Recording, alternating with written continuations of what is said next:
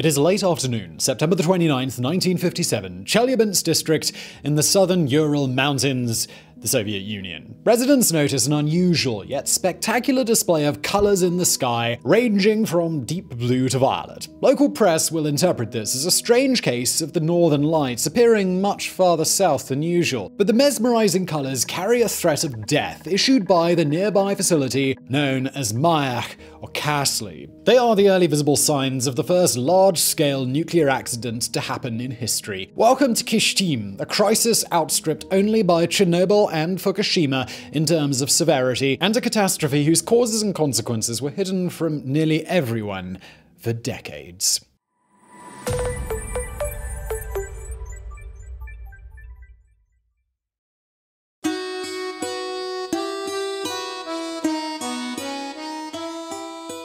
The Mayak facility was located in Kyshtym, a Russian town within the Chelyabinsk Oblast on the eastern side of the southern Ural Mountains. Today we're talking about it as the epicenter of a disaster, but even without such catastrophic events, Kyshtym would be a noteworthy topic. During the Cold War, this nuclear site was under the surveillance of the CIA for decades, and while its purpose was not initially clear, it later emerged that Mayak and nearby facilities were the birthplace of the Soviet nuclear program. Initial work on the site was conducted from 1945 to 1948. As was usual for the USSR in that period, the bulk of the work was conducted by forced labor. Up to 70,000 inmates were transported from 12 labor camps of the infamous Gulag system. These were camps where criminals, dissidents, and perceived enemies of the regime could be locked up for life, providing slave labor to the state-owned industries. The Kyshtym workforce thus included political prisoners, standard criminals, and prisoners of war. In the spring of 1948, the entire local population, as well as the convicted labor force, were evacuated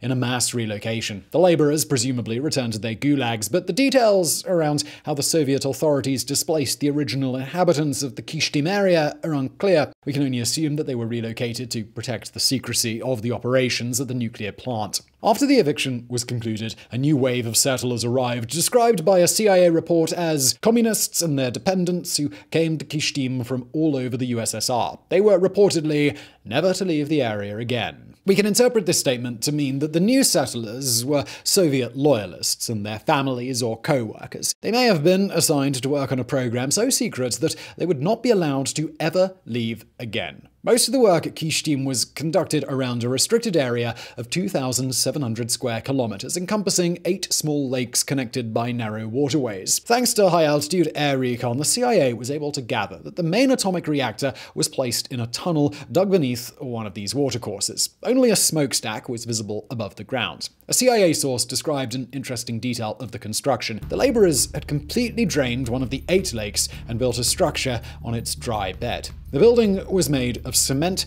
rubber, and lead. Then the lake was refilled with water and the area was connected to the outer perimeter via a double-track railroad. Now, I'm not an expert on the engineering best practices of a nuclear reactor, but this underwater structure sounds like it was meant to contain or process hazardous nuclear waste, with the lead and the water itself both likely intended as insulating layers against the radiation. This appeared to be consistent with the official purpose of the Kyshtym plant. According to reports and communiques issued by the Soviet government, the plant was designed to process nuclear waste produced by other reactors in the country. However, the CIA source collected information that contradicted the USSR's official party line. The Kyshtym plant did not just process waste from other facilities, but could boast its own atomic piles and nuclear reactor. The site was involved in the production of radioactive material intended for the Radiological Institute in nearby Sungul, which sounds like a medical institution, right? Well, according to the Bulletin of Atomic Scientists, the Sungul Institute was actually the chief design lab for the Soviet nuclear program. The US equivalent would have been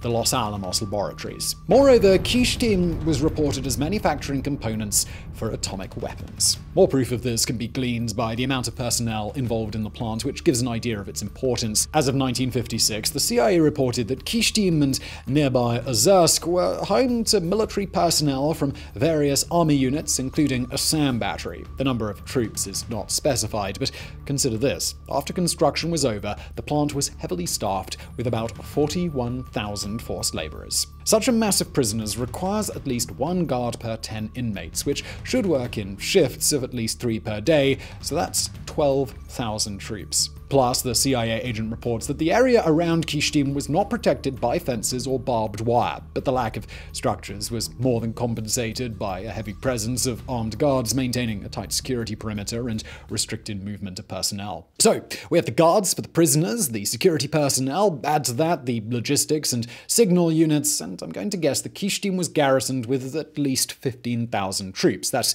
3 army brigades or 1 division. Could a simple waste disposal facility justify the presence of an entire army division? The composition of the labor force also deserves some attention. It consisted of 16,000 regular prisoners plus 25,000 Russian Liberation Army soldiers formerly under General Vlasov. Back in June 1942, Red Army Lieutenant General Andrei Vlasov had been captured by the Germans at the siege of Leningrad. After a short period in captivity, he had decided to defect to the Axis, as he considered himself a Russian patriot, but was opposed to the Soviet government. In December, he obtained permission to form a collaborationist force known as the Russian Liberation Army to fight against the Red Army. Vlasov's army first saw action in December 1944, and at its peak, the group numbered 200,000 troops. As the Red Army rolled the Axis back into Central Europe, the Russian Liberation Army made an escape to Western Europe to surrender to the Western Allies, but the majority of them were handed back to the Soviets. They duly punished Vlasov's men by executing them or deporting them to a gulag. General Vlasov himself was hanged on August 1, 1946. So, 10 years later, a large force of the former Russian Liberation Army was still employed as essentially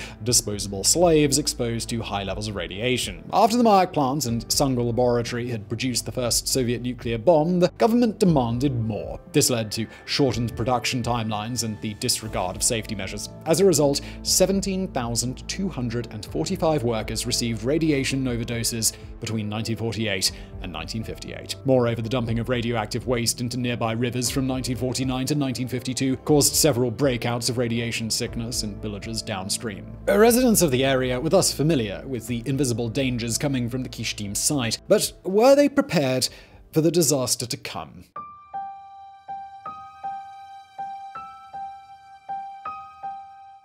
It is now time to get to the day of the disaster, September 29th, 1957. According to 1991 reports from the International Nuclear Information System, or INIS, the accident originated at a plutonium separation plant. The cause was the failure of inadequate cooling systems in a tank used to dispose of highly radioactive waste. The cooling feature ignited dry nitrate and acetate salts, which in turn caused an explosion of the waste material. The explosion dispersed nuclear fission products over an area 300 kilometers long and 66 kilometers wide, home to about 270,000 people. The overall radioactivity of the debris had been estimated by INIS at 20 million curies. I feel now is a good time to clarify units of measurement for radioactivity, as there are a lot of them. Curies measure the amount of radioactivity, with the unit used by the INIS in its report. Currently, the most used unit of radioactivity is the becquerel. 20 million curies are equivalent to 740 pettabecquerels. That number, 740 pettabecquerels, is a 74 followed by 16 zeros. A healthy human body has an activity of just 8,000 becquerels. And you can keep your calculators in your desk because we've crunched the math for you. That's more than 90 trillion times the healthy limit. So, what is the impact of 20 million curies or 740 pettabecquerels? Well, this is actually measured with another set of units, one of them being the sievert. This includes the amount of radiation deposited on human tissue. A 1994 study by Drs. Akliev and Lyubchansky estimated that 1,054 inhabitants of the closest villages were hit with a radiation dose of 570 millisieverts, directly affecting their bone marrow. For context, people are normally allowed to be exposed to radiation levels of 2 or 3 millisieverts every year. These people received 200 times that. And just consider that exposure to 350 millisieverts was the criterion for relocating people after the Chernobyl accident. The INIS report also specified that more than 90% of the radioactive material dispersed by the explosion consisted of cerium and zirconium isotopes, which did not cause much worry. These are categorized as short-lived radionucleotides decaying within 5 years. But 2.7% of the waste consisted of strontium-90. That's a very different story. This small amount of strontium-90 caused a decades-long radiological hazard in the area, affecting bodies of water, small animals, crops, and working its way up the food chain to humans. At its peak, the radiation caused by strontium was 4,000 curies per square kilometer. That is approximately 18 billion times more than the average human body activity.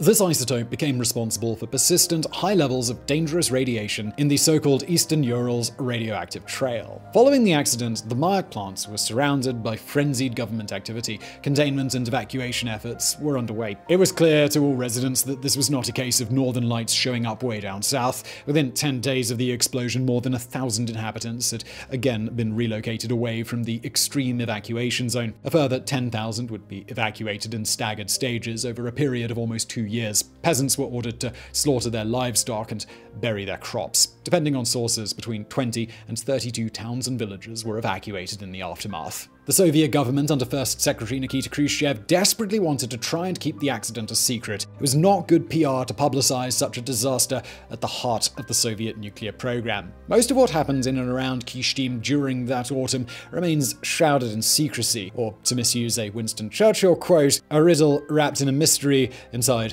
an enigma. Nonetheless, an unspecified CIA source managed to collect some testimonies about the event, writing a short but chilling report of the immediate aftermath. The report, number CS3 389,785, was distributed on March 4, 1959, more than 1 year after the event. The agent tells how all the food stores in Kyshtym had been closed after the explosion as a precaution against radiation exposure. New supplies had to be brought in by train and truck. The food was distributed directly from the vehicles, with long queues rapidly forming, reminiscent of rationing during World War II. The people of Kyshtym received news from the nearby town of Kamensk-Uralskiv. Civilians had started to fall to an unknown mysterious disease, which was most likely radiation sickness. Witness accounts spoke of severely diseased people whose skin was literally falling off. It was later estimated that 200 inhabitants died of cancer caused by radiation, although a definitive death toll is difficult to confirm. As the incidence of the sickness grew with time, so did the fear of the population, described by the report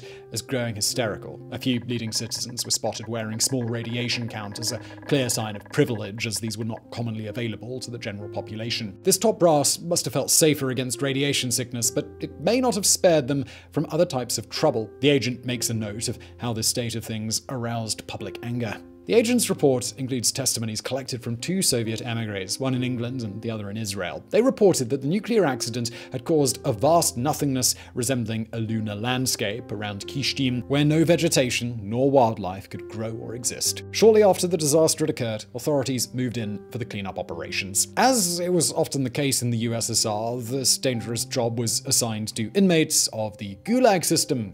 Surprise, surprise! According to another declassified CIA memo, prisoners were offered shorter sentences or even pardons in exchange for their work at Kyshtym. But Gulag authorities clearly did not expect these prisoners to survive until their release, as they called their teams death squads or death brigades. 1 year after the accident, the doomsday landscape had not improved much. According to a CIA report dated the 16th of February 1961, people around the area affected were still avoiding the local bodies of water. Food produced locally was taken for inspection to the district capital of Chelyabinsk, 100 kilometers southeast of Kyshtym. People traveling to Kyshtym were detained at the local train station, carefully inspected, and allowed to enter the town only if they had a special permit. And many of the contaminated villages had been burned to the ground to prevent resettlement. Its inhabitants had been forcibly relocated with little more than the clothes on their back.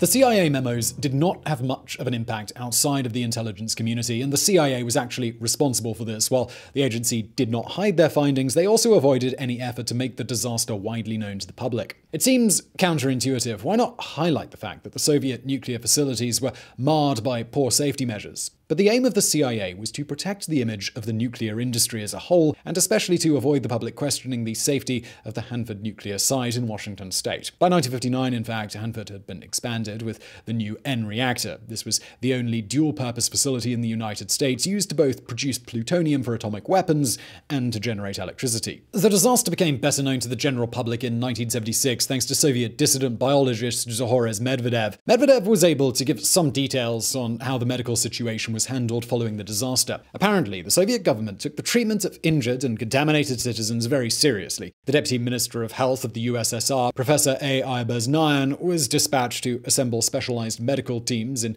nearby Chelyabinsk and Sverdlovsk. He was helped by Professor G.D. Bysonolov, an expert in radiology and radiation sickness. The medical aspects of the disaster, however, including incidents of radiation disease and death toll, were classified. Professor Bysonolov was able to write a report describing 11 cases of radiation sickness, but it was never published. From his part, as a consequence of his experience, Professor Beznayan later strongly opposed the location of nuclear power stations near inhabited centers. Medvedev also estimated that Soviet academia had published more than 150 studies of the effects of the long-term contamination in Kyshtym on both crops and the environment, as well as the impacts on the genetics of plants and animals. These studies had zero visibility in the West. Even in the USSR, they had scarce impact. The problem is that they never acknowledged that the high radiation levels in the Eastern Urals radioactive trail was linked to an accident. From 1971 onwards, the construction of nuclear power stations became a priority for the Soviet energy program, and again, academia downplayed the risk of disasters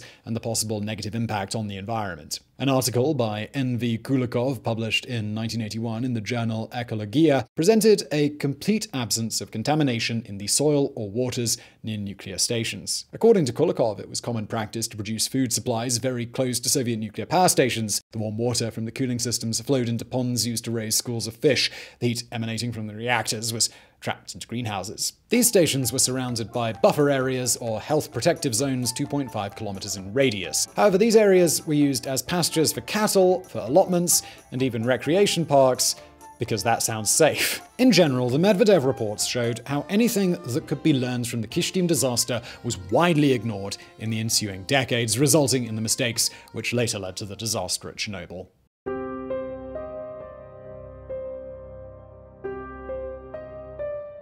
Medvedev's analysis and disclosures were obviously concerned with the events of September 1957. However, the Kyshtym plant was at the center of other contamination-related events. Much of the waste from the nuclear reactor had accumulated on the bottom of Lake Karachay, some 30 kilometers west of Kyshtym. From April the 10th to May the 15th, 1967, the dried-out, contaminated sediments from the lake were dispersed by wind up to a distance of 75 kilometers. An estimated 22 terabecquerels of radioactive material, mainly cesium-137, was deposited over a surface of 1,800 square kilometers. Lake Karachay actually has its own geographics video. If you're interested in checking that out, please do after. I won't go on much more about it here. As you may imagine, both disasters, plus the continued release of radiation and waste, had lasting effects on the health of Kyshtym workers and other local inhabitants. Studies conducted by Dr. Kosenko in the 1990s found that the impacted population had a higher than average incidence of leukemia and solid tumors. About 40% of all leukemia deaths in the area were linked to radiation exposure, and Dr. Kosenko points out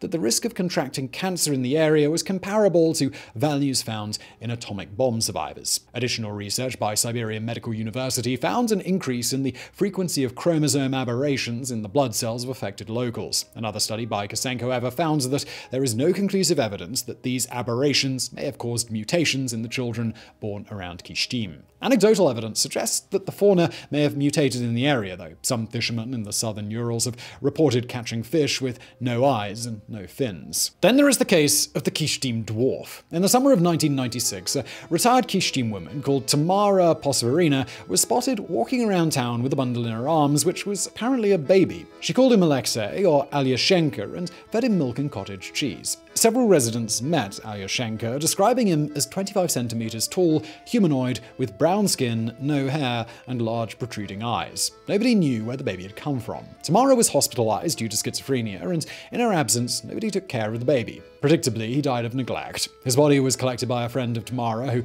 mummified it. This man was later arrested, and the body of the mysterious Kyshtym dwarf was collected by police officer Vladimir Bendlin. The press described Bendlin as the Fox Mulder of the Urals, the first person who tried to make sense of this story while being sober. Bendlin consulted several experts on the origins of the strange body. A pathologist claimed that Alyoshenka was not human, while a gynecologist gave a more realistic assessment. The dwarf could have been a baby born with terrible deformations, perhaps due to radiation. Bendlin kept the body in his fridge until he made a mistake. He handed it over to a group of ufologists for their expertise. Unfortunately, the experts vanished into thin air, and so did Alyoshenko. More recently, the Mayak plant at Kyshtym has been the center of another investigation, this time of a more scientific kind. A November 2019 article in the American journal Proceedings of the National Academy of Sciences covers the case of a plume of ruthenium-106 that was detected across Europe in 2017. The research team, led by Dr. Masson of the French Institute of Nuclear Safety,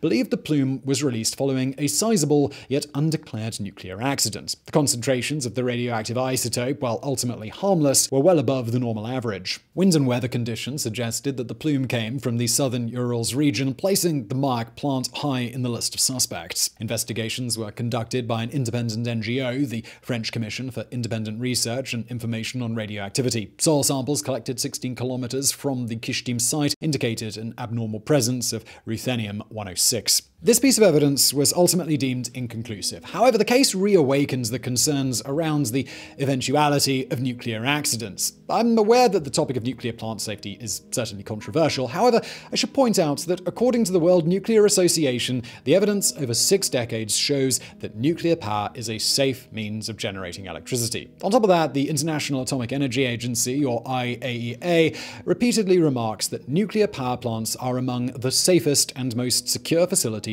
in the world. That continues to be mostly true as long as the government involved is not the USSR. So I really hope you found that video interesting. If you did, please do hit that thumbs up button below. Don't forget to subscribe. And as always, thank you for watching.